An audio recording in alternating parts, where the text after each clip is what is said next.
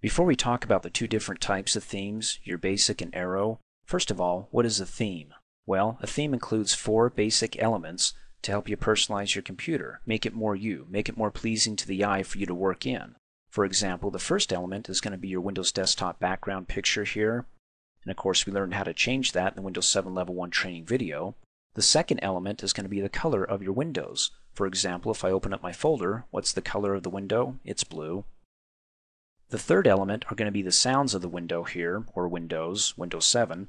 For example, have you ever downloaded something from the internet, and when it's finished downloading you get this little blip? Well, if you got your speakers cranked, you'll hear it, this blip. Or if you come down here and you right-click on the garbage can, and you want to empty the recycle bin here, when you're emptying it, again, if you have your speakers turned up, you'll hear the sound of crumpling paper. And yes, you can go ahead and customize those sounds to whatever sounds you have installed on your computer, or you can get installed on your computer. I'll show you how to customize those sounds in the next training video to maybe the sound of a dog barking when you're emptying the garbage can. That's kind of fun. And then the fourth element is going to be your screensaver. Now with these 4 elements making up a theme, what's the purpose of having a theme? Well, maybe not much if all you care about is just the pictures on your Windows desktop background here. But if you want something consistent, not only on the desktop background, but the color of your windows and the sounds and the screensaver, for example, you can actually set all these up and save them as a theme. Like if you want to have a happy theme. For my Windows desktop background here, I can have a picture of a bunch of friends smiling. And then for the color of my windows, something bright and cheerful, like maybe yellow. And then for the sounds, some people laughing, clapping, cheering.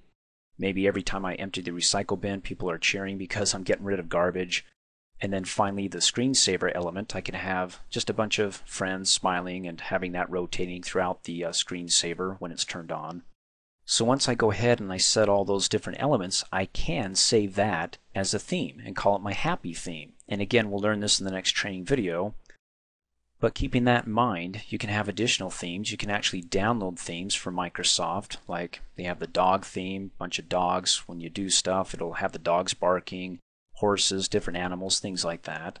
And all it takes is after you save those themes, you can toggle back and forth between all those themes. Like if today I'm feeling happy, in a single click I can implement my happy theme. I get my desktop background, the window colors, the sounds, the screensaver, all in a single click. Of course I have to set it up first, but once it's set up, I just have to click to choose those different themes any day of the week.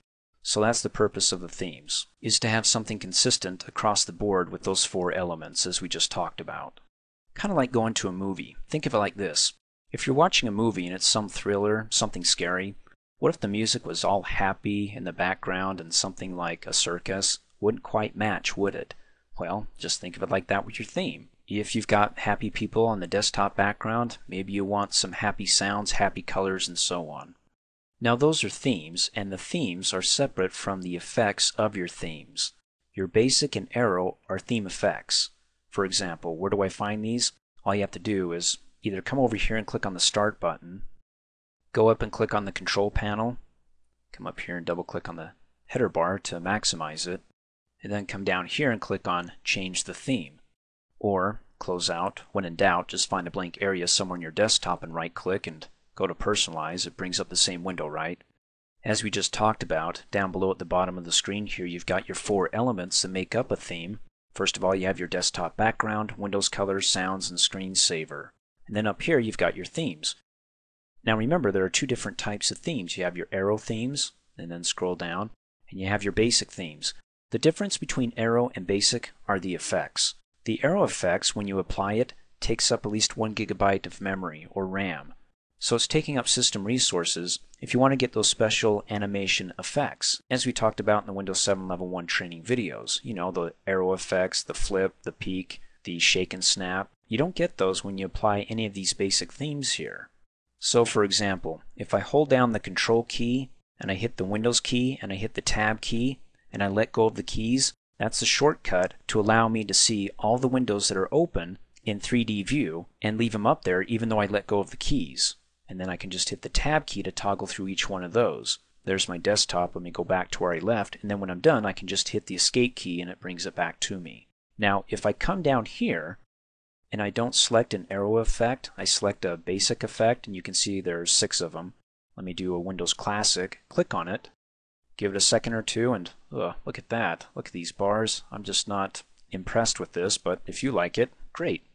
But when I go ahead and I hold down those same three keys, Control, Windows, and then hit Tab, nothing.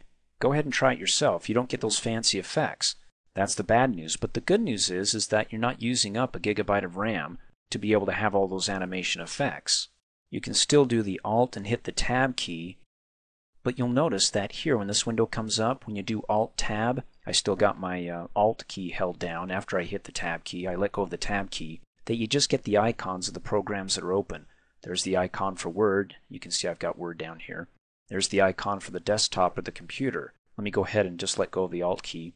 If you had the arrows effect, like, let me scroll back up, this unsaved one, let me click on that, and you hit the Alt-Tab, you see how you get the actual mini thumbnail view of the desktop, the Word document, and then of course our window here, let me let go. Where the other one didn't give us much, it just gave us two little icons. You'll notice that when I go back to click my unsaved theme here, that up at the top, my window color is transparent, and it's not looking like the same window color. So it's probably best that when I apply something that I actually save it as a theme, or if I need to make changes to it, like the Windows color, click on it, get rid of transparency and go back to my original color here and click Save Changes, and I'm feeling better already.